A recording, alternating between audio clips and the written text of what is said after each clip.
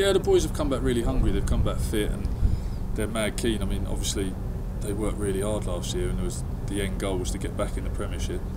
Obviously, you've got time off to evaluate it and then realise what a challenge it is. Now we're in the Premiership, and yeah, the boys are really getting stuck in. We'll have some more units tomorrow, and then it'll be over to Dodge for a bit of attack, and yeah, just start getting our set plays together.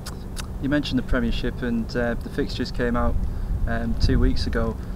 There is an excitement amongst the supporters for it, but as you say, it's about getting the team ready now for the Premiership, because it is a big step up.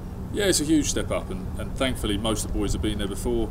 You know, we've got a fair bit of experience of the Premiership around the place, but we're also fully aware there's no easy games, and that league just gets more competitive every year. So yeah, we've had a year out of it, and we're excited to get stuck in again.